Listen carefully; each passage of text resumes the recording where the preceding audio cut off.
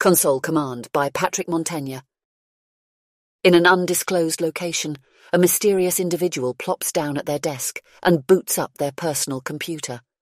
The glass flickers on, filling the room with an amber glow.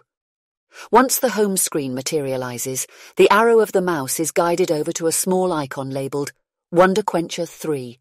With 2 rapid clicks, the application takes over the whole monitor. A succession of copyright, anti-piracy and micro-update pages materialize until ultimately the colourful start screen, accompanied by its exciting theme song, bombard the senses. With a clack of the enter button, a few options appear. Continue, load save, new game and settings. Continue is selected swiftly, and the page shatters. The human form of the Wonder Quencher protagonist, Sam Quench, sporting her default adventurer outfit, pops into existence, her back facing the observer. For a brief moment, she stands in empty space, but random chunks of digital information spawn abruptly. Cobbled streets, lampposts, trash, decaying building fronts, etc. Simultaneously, Sam's body jolts into an animated stance with the sudden environmental transformation. She speaks out loud. Another day, another mystery. I need to get this intel back to Professor Grapefruit, but my flybike won't be getting me there anytime soon. Maybe I can find another way back. Indifferent to her quest-related suggestion, the player taps the tilde button and brings up lines of code. After disabling collisions via a quick console command, the player sends Sam below a dusty, cracked terrain. Travelling directly along the negative y-axis, the character's first-person perspective crosses the massless skin of the land.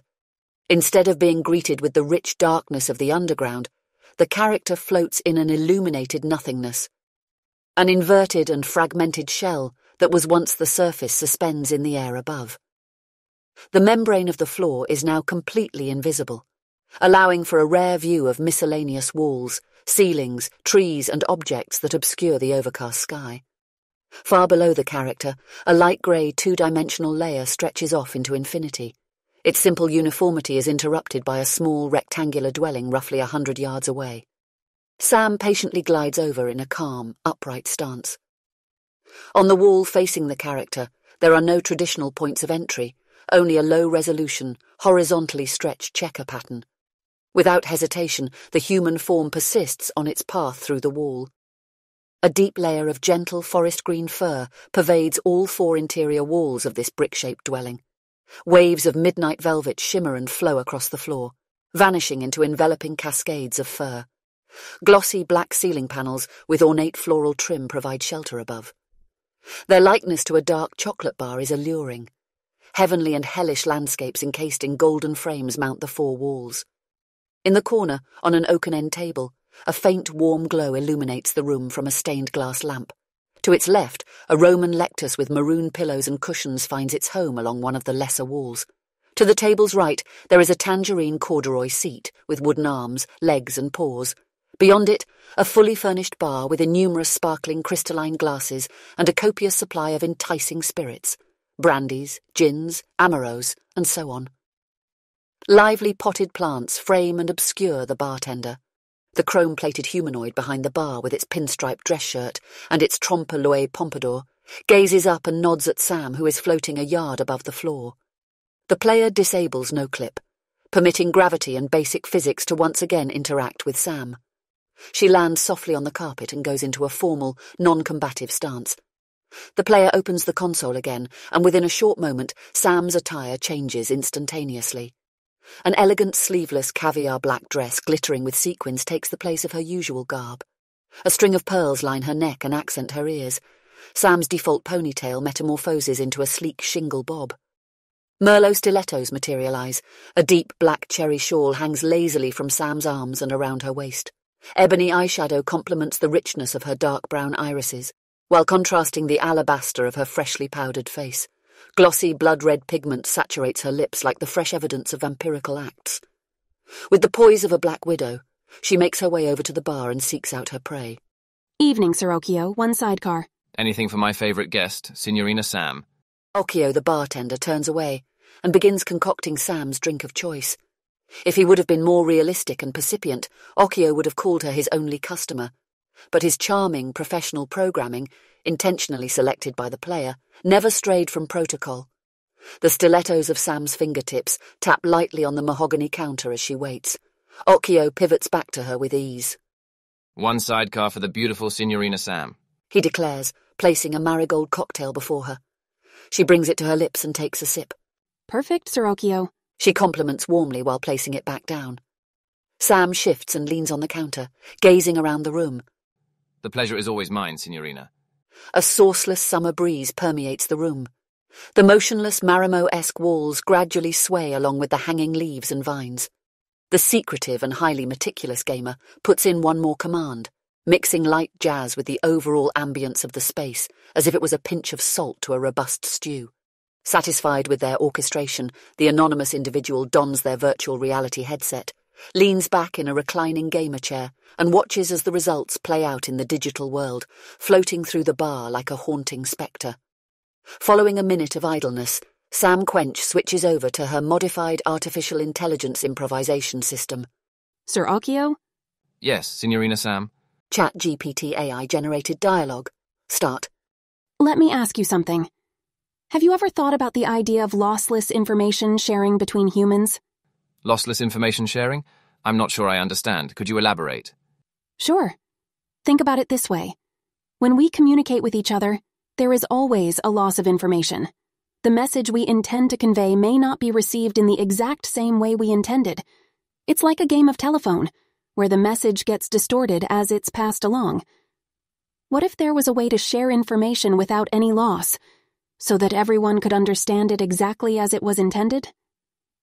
I see what you mean. It's an interesting idea, but I'm not sure if it's possible. Humans have different experiences and perspectives, which can affect how they interpret information. Even if we had a perfect system for sharing information, there would still be differences in how people understand it. That's a fair point. But I think we could get closer to lossless communication if we used more objective language and avoided assumptions.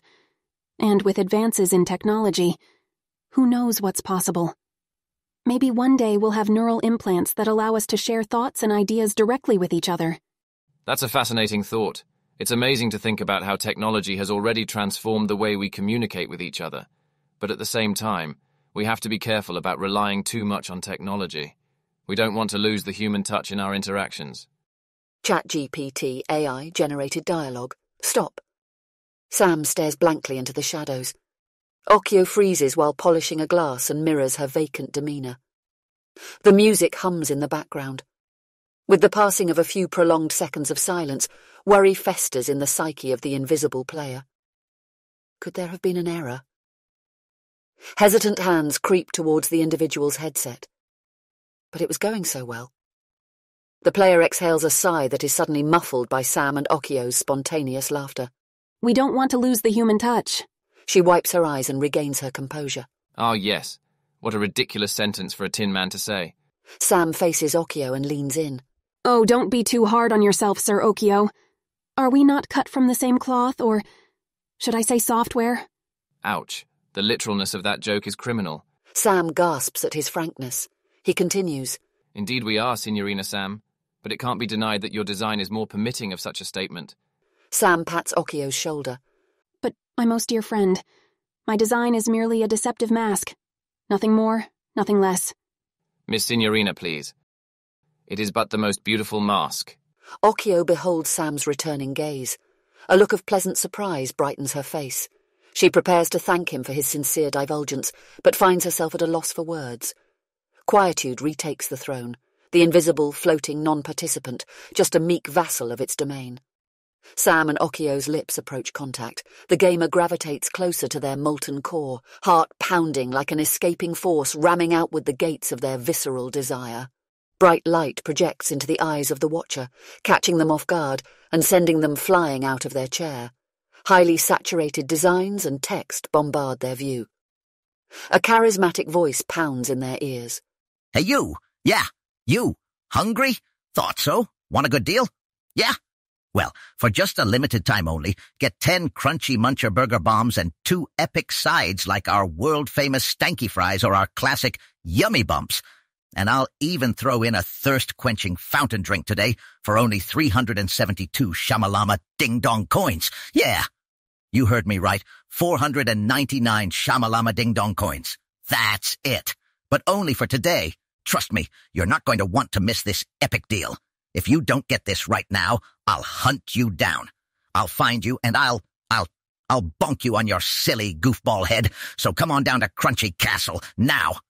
Do you hate ads? Well, sprawled out on the floor and caught in a disoriented stupor, the isolated being's awareness slowly returns. They remove the headset and sit up. Using their shirt, the player cleans the sweat from their face, leaving an upside-down face-shaped stain on their chest. Their eyes adjust gradually to the dimly lit and nearly empty room. Bizarre grumblings come from their stomach like little baby birds chirping to be fed. That's not a bad deal, though.